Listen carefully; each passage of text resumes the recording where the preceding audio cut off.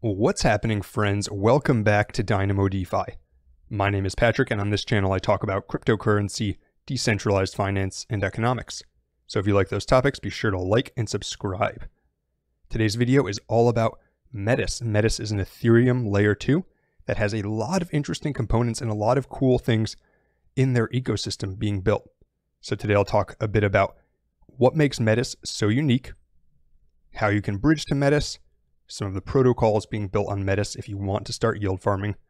And then also I'll talk about some of the risks that I see, since that's always important to include with projects like this.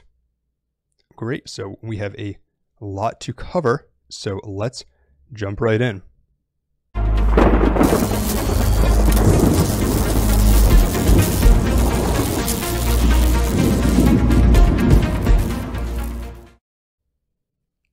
So the first thing to look at is what exactly is Metis and what do I mean by Ethereum layer 2? Many of you are probably familiar with that, but if you're not, basically Ethereum is the largest smart contract platform. You probably know that. And if you've tried to use it, you know that the fees are extremely high, and that's because it's difficult for Ethereum to scale, and in general, there are some challenges to scaling blockchains while keeping them decentralized. One of the solutions to that is to build layer 2s that are built on top of Ethereum that take some of the computation off chain and then later settle it on chain. So Metis is one of those leading layer 2 projects. It's getting a lot of attention, and it uses something called an optimistic rollup. And if you're not into the technical aspects of it, that probably isn't that important to you, but it's one of the main types of rollups that you see, one of the main types of layer 2s. And so what makes Metis unique? Because there are a number of layer 2 solutions being built right now. Well, one thing that jumped out to me just using it as a user is that it's extremely fast, and I mean extremely fast. Like you click a transaction and then it's instant. By the time you can open your wallet, it's already done. And even on fast blockchains like Phantom, Avalanche, Polygon, usually it takes 1 or 2 seconds, but this is literally instantaneous. Another thing that makes it powerful is that it's EVM compatible. So many layer 2 solutions for Ethereum, even though they are settling on Ethereum, they're actually not EVM compatible, which may make it more difficult for apps to port over to them. So that really gives it an edge with attracting developers. The fees are, of course, low. Right now, they're still not as low as they could be. They're a few dollars per transaction, which is still, probably a magnitude of 10 or 20 better than Ethereum. But shortly, within a month or two, they should be going down to pennies. I'll talk a bit more about that later. And then they also have a very strong team that I'll introduce you to in a bit. And they have some very interesting features they're building that should attract some unique projects to the Metis ecosystem. So a few of those features are, one, they are enabling something called decentralized autonomous companies. So you may have heard of decentralized autonomous organizations, also known as DAOs. A decentralized autonomous company takes that a step further. And this is actually a concept that has been talked about a lot by Vitalik Buterin, who is the founder of Ethereum, going all the way back to 2014. And so basically what a DAC is it's a company that takes many of its functions on chain. So payroll would happen on chain. The roles within the organization would be kept track of on chain. HR functions could be brought on chain, and many more things like that. So Metis is already building tools to enable those sorts of things. And if you believe that much of the world will be connected to the blockchain eventually, this is an essential step. So a company could, for example, build out a payroll mechanism to pay people on chain, or to pay freelancers on chain, perhaps even in real time. I mean, that's one of the functions that's been talked about as a potential function in blockchain for a while, is that rather than doing a 2-week pay cycle, people could actually be paid in real time as they clock in hours, which would be pretty crazy. I mean, it has some cash flow implications for the company, but it's a pretty cool concept. And so Metis has built a lot of tools for these, and you can, if you want to see some more about them, you can check it out here at portal.metis.io. Another thing they're building that's pretty interesting is they are building an NFT bridge. So I think that this is probably going to attract a lot of people from the NFT space. And because NFTs are almost entirely on Ethereum right now, there are some good ones on Solana, Near, Tezos, and other blockchains as well, but the vast majority are on Ethereum. And right now, it's extremely, extremely expensive to mint one, to trade one. During peaks, sometimes it can even be hundreds of dollars. And that really limits how many people can get involved in Ethereum NFTs. And it also limits the types of NFTs you can mint, because if it costs you $100 to mint one, you can't really make an NFT that's only worth $20, right? So Metis is building an NFT bridge that they should be launching relatively soon, which will allow people to take their Ethereum NFTs, bridge them to Metis, and then trade them on Metis. And I think that that's probably gonna be pretty popular if it can be proven as a reliable way to do that, and if they can attract some liquidity onto the this layer 2 solution. Another thing they're doing for NFTs that I think is going to be attractive as well, and this is just an announcement they made of their roadmap for this year, is they are building an IPFS-like distributed storage solution onto the chain. And so they'll have native storage on Metis's layer 2 network. So that means that you could mint an NFT on Metis and have the metadata in the NFT. It could link back to something that's stored in this on-chain storage that would be immutable. So right now, some NFTs link to distributed storage solutions already, but many of them just link to a web page. A lot of people don't know that, but many NFTs, depending on how they're set up, just link to a web page that could be changed later on. And so Metis is building in a way that you could actually create that storage solution for the content of the NFT through the chain, and that's pretty powerful. And by the way, one thing that's cool is they're building a lot of tools to do these things that don't require coding, which I think is going to onboard a lot of new people. While we're up here in the roadmap, I think it's worth noting that this sort of distributed storage is also the same way that they will significantly reduce their transaction costs. And as you can see here, they are expecting it to reduce them from a couple dollars to just a few cents. And so that would be pretty powerful. Now let's take a quick look at the team. So the founder here, Elena Sinelnikova, is well known in the blockchain space. She founded something called Crypto Chicks, which seeks to get women into blockchain, and she's been in the space and involved in a variety of projects for a number of years. Two of the other co-founders also come from backgrounds that involve a lot of experience building tech products in the past. But one person I think is worth calling out is Natalia Amelin, the Genesee DAC manager. So those are those decentralized autonomous companies we mentioned a second ago. So she's helping to, or really spearheading that ecosystem. You may not be familiar with her, but you were probably familiar with her son, who is in fact Vitalik Buterin. So she is his mother, and as many have noted, that could be part of the reason why Metis has a very close relationship with the official Ethereum Foundation, meaning that they probably have a strong chance of having collaborations with them and being one of the premier layer 2 solutions, of which they are already well on their way towards becoming that. But I think that's worth noting as sort of an interesting tidbit about the project. Something else that is pretty bullish is they have a $100 million ecosystem fund. So a lot of these other platforms like Avalanche, for example, have large ecosystem funds to fund projects to build in their space. Metis has their own as well. And by the way, one reason I think that Metis has a good chance of getting at least some traction is that there are a lot of people in the Ethereum community who are uncomfortable going on to alternative layer 1s. You know, on this channel, we like to talk about alternative layer 1s, but there are many people who have been in Ethereum for a long time, and they're very concerned about security, and they're worried about going to other layer 1s. Metis, they may be more willing to go to, since it is a layer 2 on top of Ethereum. And furthermore, Metis has its own token, the Metis token, meaning that if they adopt this layer 2 early, they can actually profit from it. So there's a lot of people who are only in Ethereum who missed out on the boom in Avalanche, missed out on the boom in Luna, in Phantom of the past year, and you know, they might be hungry to sort of get in the next wave of things, and Metis would be a good chance for them to do that.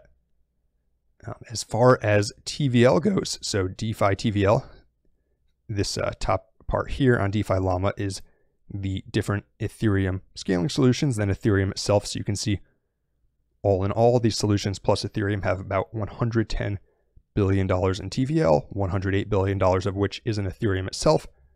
And then you have Arbitrum with $2 billion. Then you have Metis with $300 billion. And you can see that it's the fastest growing in the past week of any of these Ethereum 2 solutions, at least the ones that are tracked on DeFi Llama. And it's passed out optimism, and it still has a ways to go to catch up to Arbitrum. But if you're thinking in terms of potential market size, certainly you could say, well, Arbitrum has 2 billion, so that would be a 6x from here, roughly. But Ethereum has 108 billion, and of course, a lot of that is not going to move to a layer 2, or it's going to move to other layer 2s. But you could imagine that that Metis will be going to capture some chunk of that, whether that's 500 million or a few billion.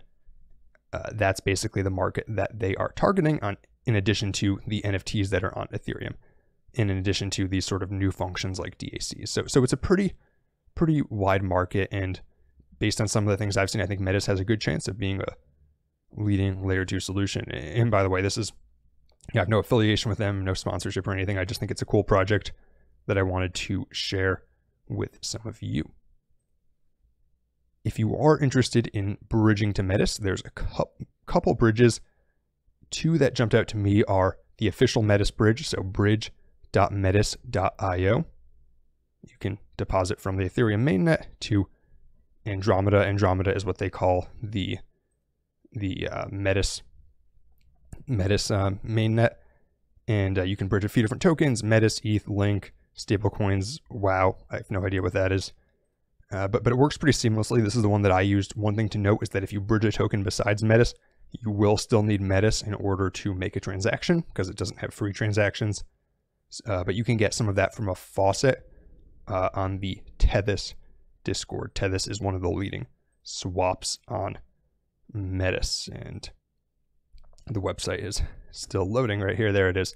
So Tethys is the leading swap on Metis, and you can get some Metis airdrop to you from the faucet on their Discord. That'll be enough to swap whatever token you bridge over to Metis, and then you'll have some for transactions.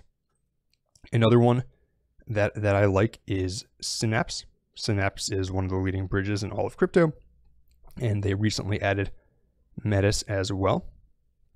So there it is. And I believe they have a way that you can convert some of your tokens directly to Metis, so you have gas once you get there. Although I haven't tried that out myself. So those are the bridges. And then if you want to get involved in the Metis ecosystem, there are already several DeFi protocols you could look at. The largest DEX is NetSwap. However, Tethys, which I mentioned a second ago, is rapidly gaining market share, and I think Tethys is pretty sleek. It's got pretty good rates. So if you want to farm, Tethys is a great option. And one thing, I'll just load up the farms because there were a couple that jumped out to me. So they've got pretty good rates on Metis paired with stable coins. But I think Metis paired with AVAX is actually a cool option, as well as Metis paired with Phantom. So if you like those networks, but you also like Metis, you could pair them together and earn a pretty nice yield on these. One thing I want to comment on this is, you could do your due diligence and decide that you want to invest in the token for this exchange yourself. However, when I talk about these farms, a lot of times, many times the best option is not to hold the actual token for the farm. So for example, you could invest in this AVAX Metis pool and decide that you don't actually want to hold the Tethys token. You could just compound it back into the pool, and that is a perfectly legitimate option. So don't feel like you ever have to necessarily hold the token for this. And no disrespect to Tethys, because I think it's a great swap, but some people think when I talk about these, I'm telling you that you should buy the token for that exchange. That's not always the case. Another protocol you could look at is Agora DeFi. This is a money market on Metis, so you can borrow some funds against your current crypto if you're interested.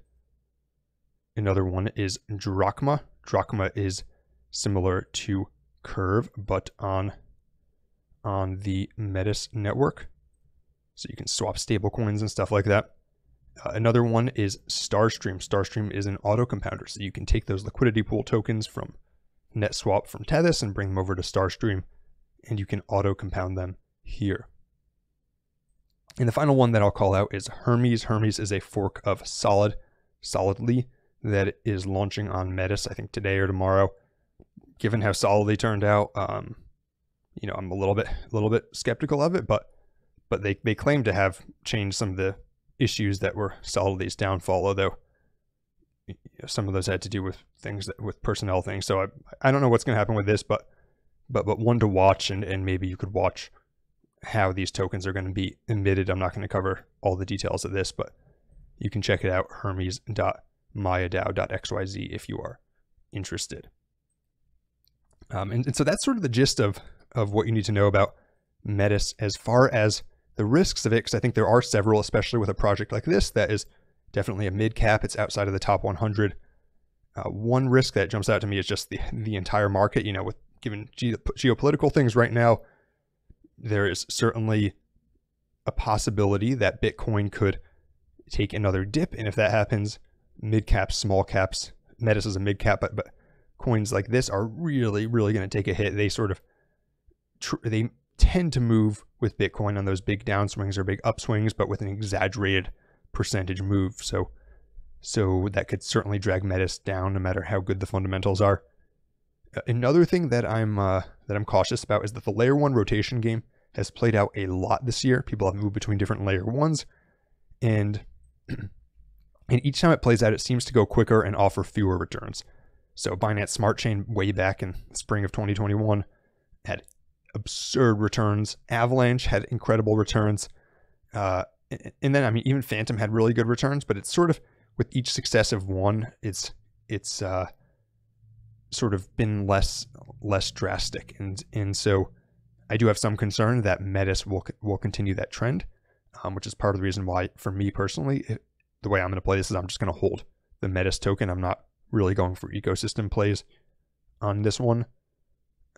Another risk is that some of the unique use cases like DACs are not fully built out yet.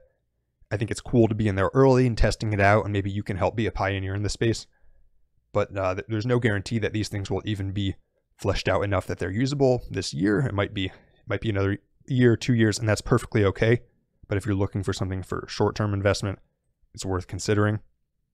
And another risk that I see just from a user perspective is, although I think many people from the Ethereum community will be interested in this, from a user perspective, except in situations where a chain just totally stops working, a layer 2 basically feels like a sidechain, or feels like an alternative layer 1. So the process of bridging from Ethereum to Metis is virtually the same as bridging from Ethereum to Matic or Ethereum to Avalanche or Ethereum to any other chain.